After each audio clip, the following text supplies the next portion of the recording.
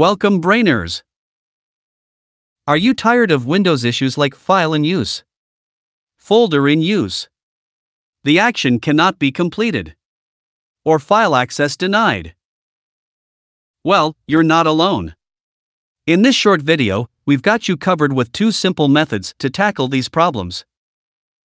So, let's not waste any more time and jump right in.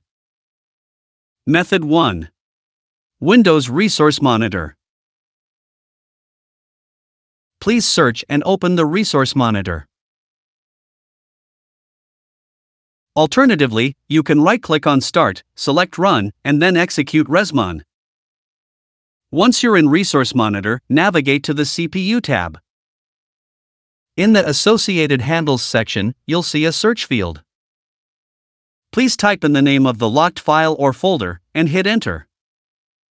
Resource Monitor will display the processes that are currently using or locking the file or folder.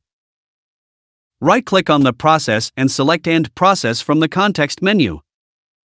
A confirmation dialog may appear. Click End Process to proceed. You can now go back to the file or folder that was previously giving you an error and try the action you wanted to perform.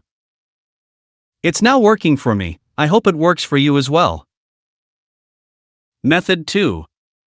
IObit Unlocker. First, make sure you have IObit Unlocker installed on your computer. You can download it from the official website and follow the installation instructions. Once IObit Unlocker is installed, navigate to the file or folder that you want to unlock. Right-click on the file or folder that was giving you an error previously. In the context menu, please select IObit Unlocker. Next, please select the desired action, such as delete, rename, move, or copy.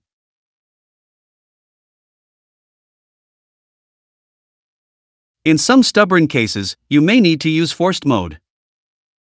Let's try this again. Please select this checkbox to act in forced mode. Cool. This time it worked. I hope it works for you as well. Please like the video and subscribe to our channel for more helpful content.